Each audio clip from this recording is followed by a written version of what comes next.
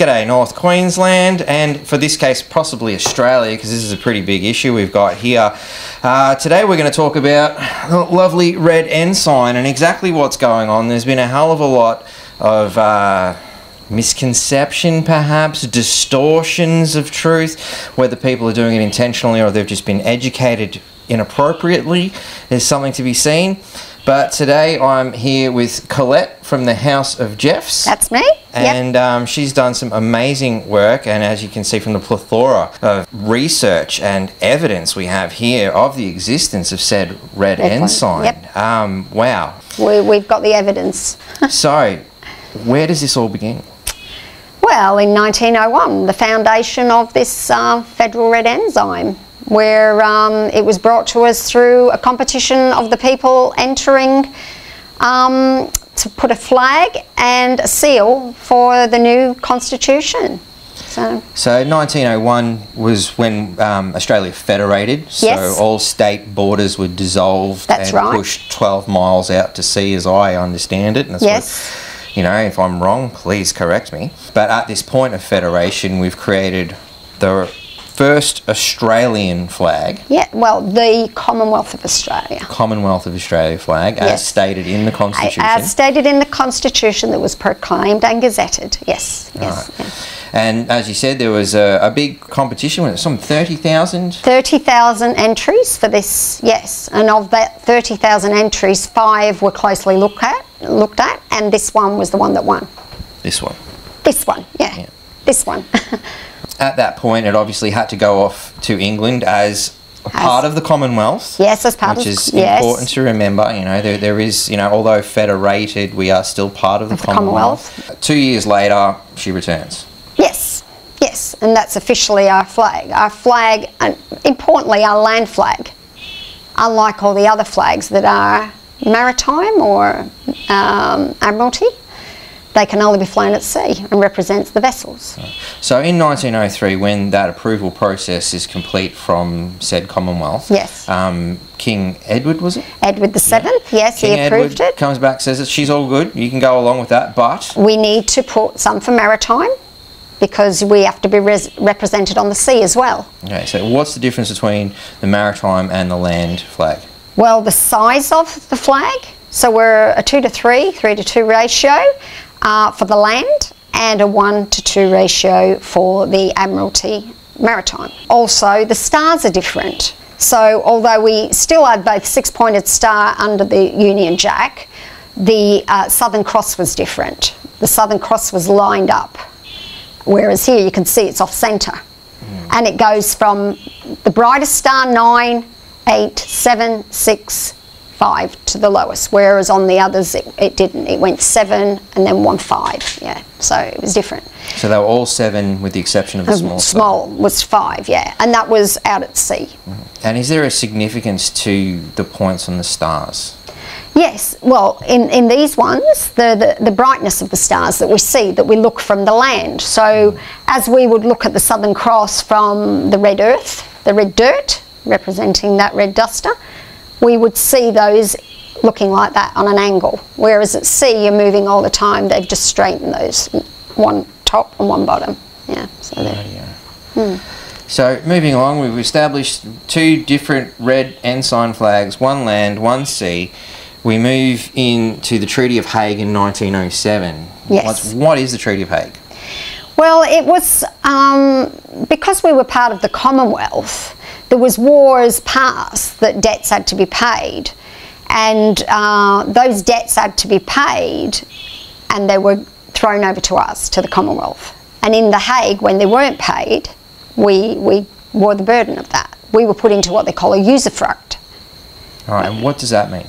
Usufruct means they can use the fruits of the land, so your forestry, your fisheries, your minerals.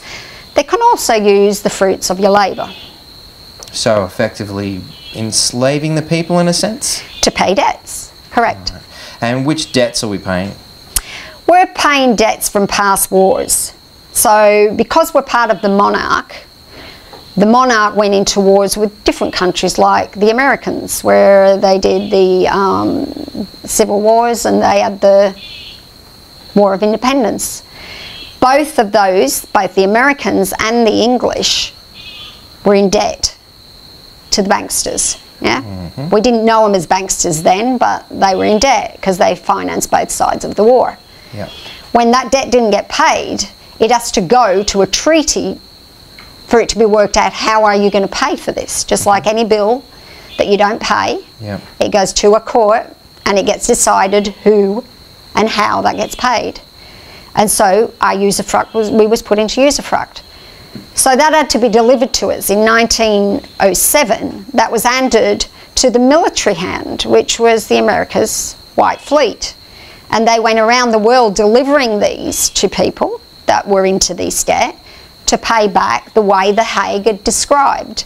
There was 8 treaties in all, but the most important was the one War on Land, because it tells them how to conduct themselves while in war on land.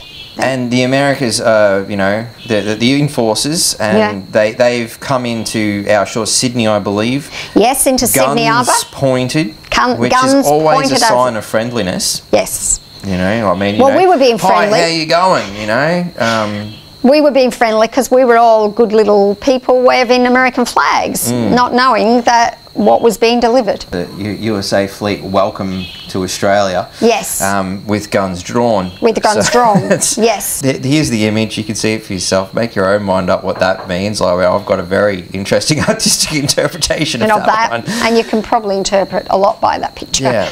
So we're basically told at this point, pay your debts. Yes. Right, so how do we proceed with paying those debts? Well, we go into administration. So, like we said in 1908, there was a military order sent to the people running the country at the time, so parliamentarians, and it was telling them that they needed to add an extra star to this 6-pointed star that sits under the Union Jack to include the territories. Now, that sounds quite harmless, maybe, but territories, if you think of something marking its territory, that's exactly what they were doing.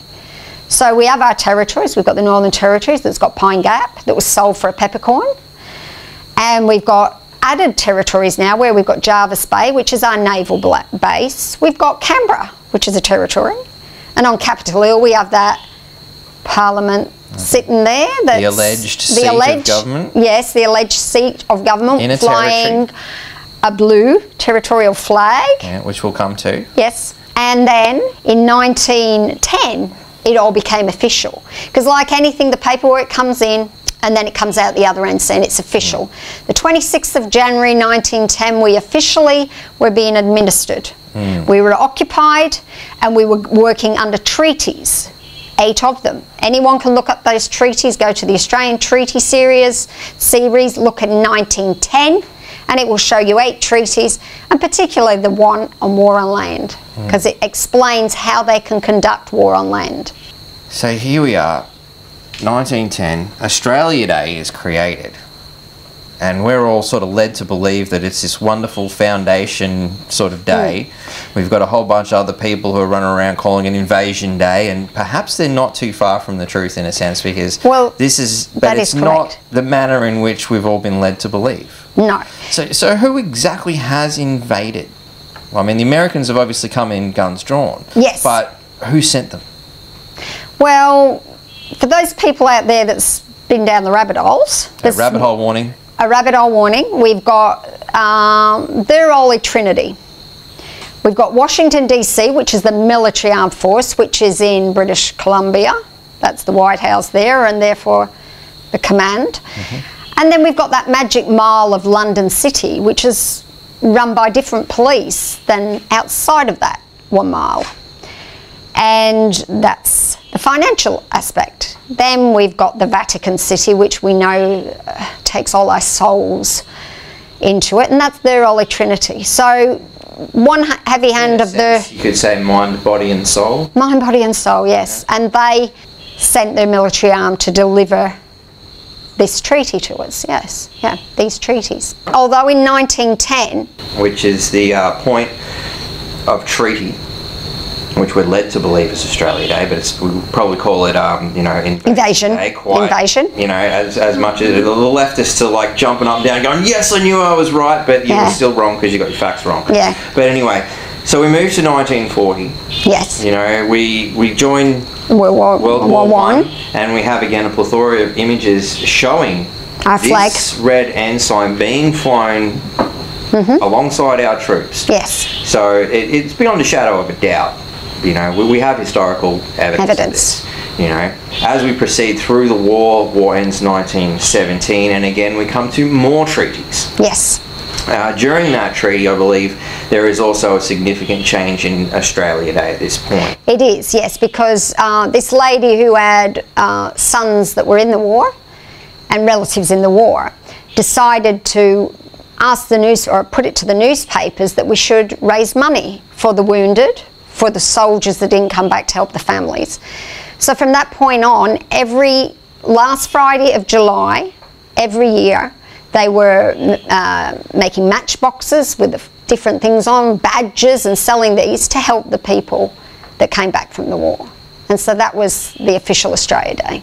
So it was kind of a bit of an Anzac Day almost. Well, it was in a way. Yeah, it was in a way. I guess maybe not Anzac. It was definitely an Australia thing. Yes, yeah. Yeah. So it had nothing to do with any white fleet or anything like that, or it was more to help the people that lived in the Commonwealth of Australia. Yeah. Oh, yeah. So then we move in to the Treaty of Versailles. Which is the end of the war. Yeah. That was a peace treaty. And it was signed, and we had a representative of Billy Hughes that was our representative for the Commonwealth of Australia, and he stood for the 62,000 lost souls that shed blood for this country, and he fought to get the part of New Guinea that was occupied by the Germans. So what they did at that peace treaty was divide up the occupied land that they'd taken. And Woodrow Wilson didn't think, because he was the American president, that why should he get all of that? He really wanted a bit of it, and everyone should have a piece of it. But Billy Hughes stood there and said, well, as a point of where we could be invaded, that was important to us on our land, because Papua New Guinea is within our in the waters. So they drew a line around the waters of Papua New Guinea and introduced them into our country. And Billy Hughes said it's ours because of the 62,000 soldiers lost. And those 62,000 soldiers, although didn't seem many in number compared to other countries, percentage-wise, we had the greatest loss, because we were a very small country then with a small population. So 62,000 was a lot of, it's a big chunk of our population.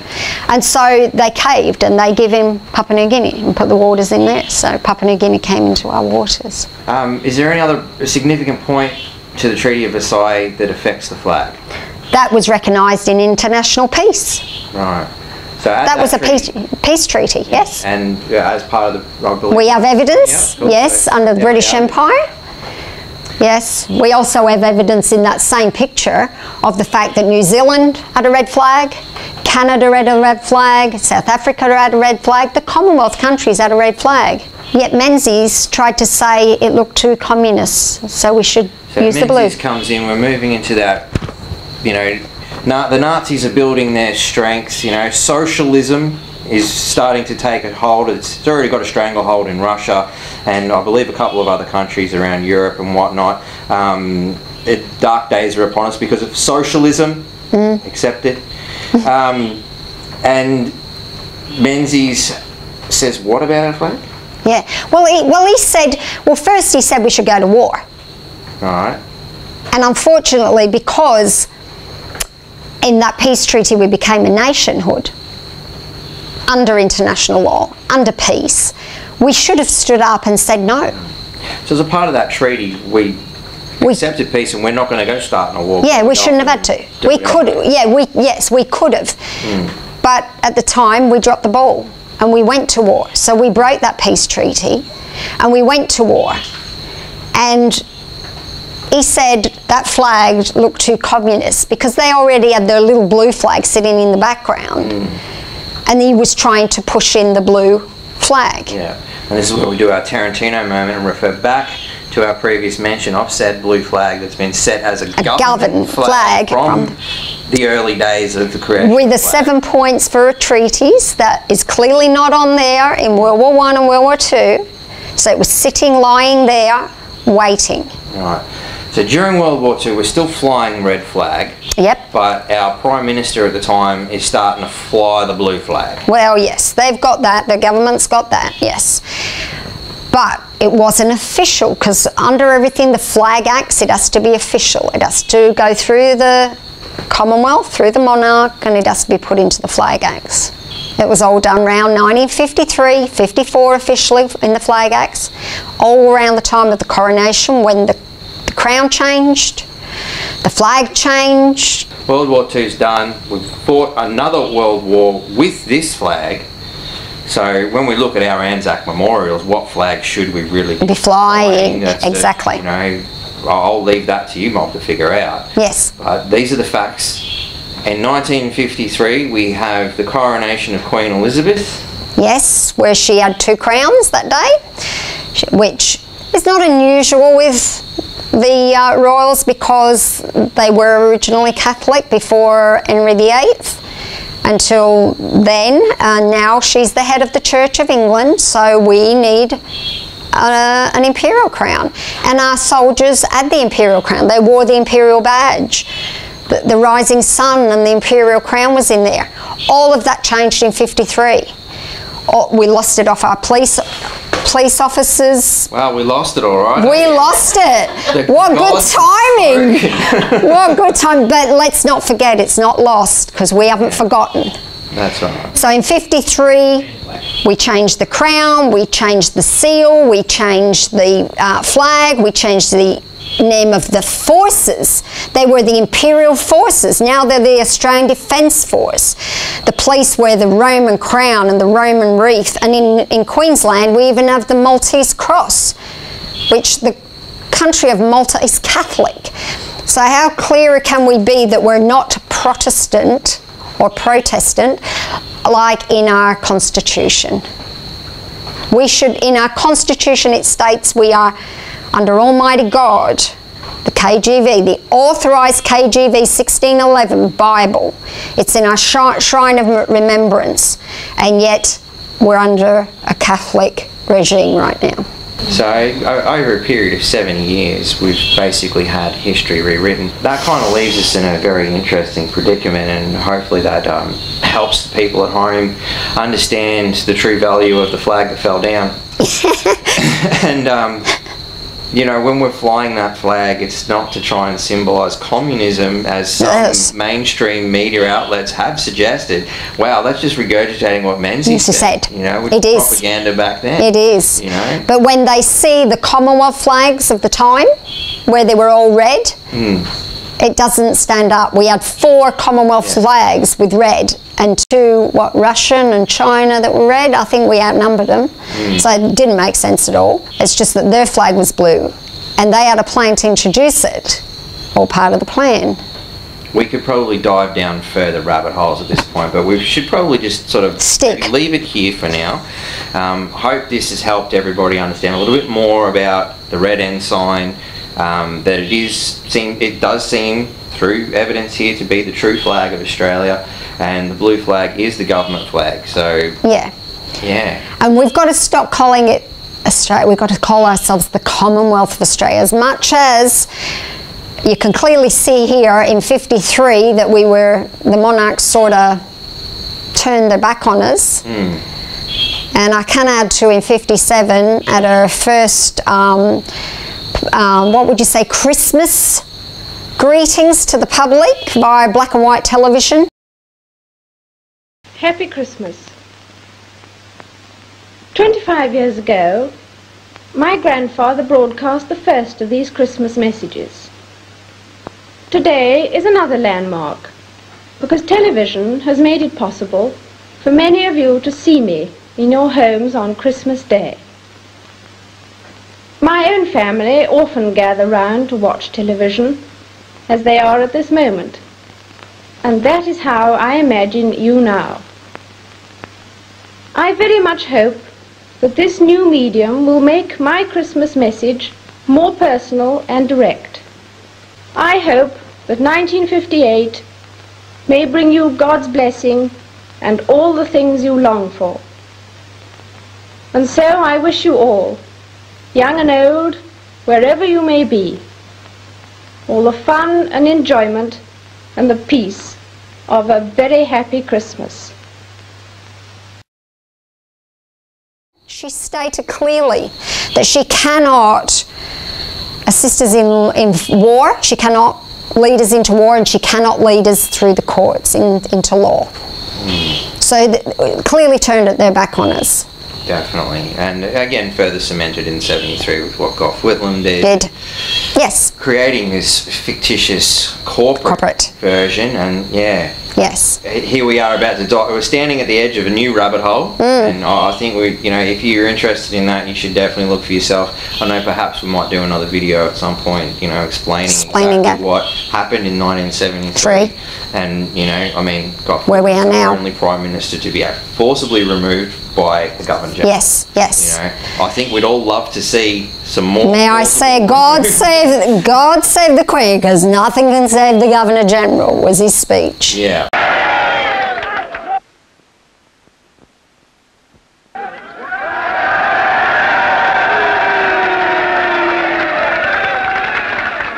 Well, may we say, God save the Queen. Because nothing will save the Governor General.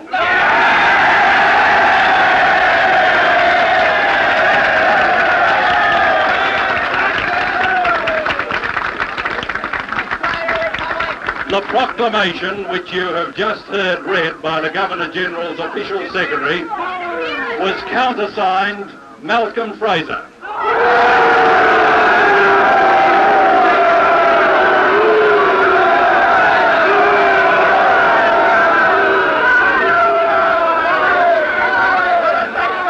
Who will undoubtedly go down in Australian history from Remembrance Day 1975 as Kerr's Kerr.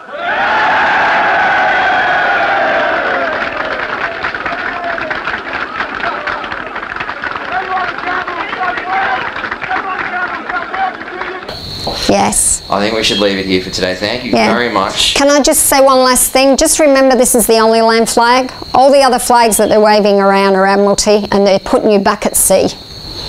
And if you've dealt down that rabbit hole, you don't want to be at sea, because you're drowning. Yeah, dead entity.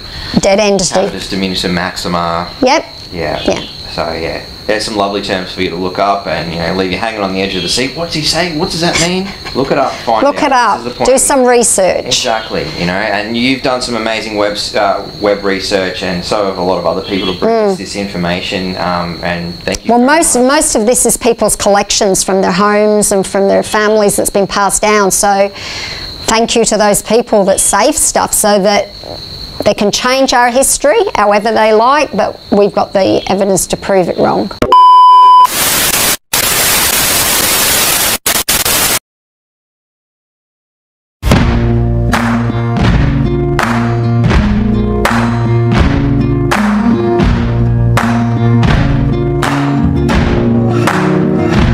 You can run on for a long time, run on for a long time, run on for a long time. Sooner or later gotta cut you down, sooner or later gotta cut you down. Go tell that long-tongued liar, go and tell that midnight rider, tell the rambler, the gambler, the backbiter, tell him that God's gonna cut him down, tell him that God's gonna cut him down.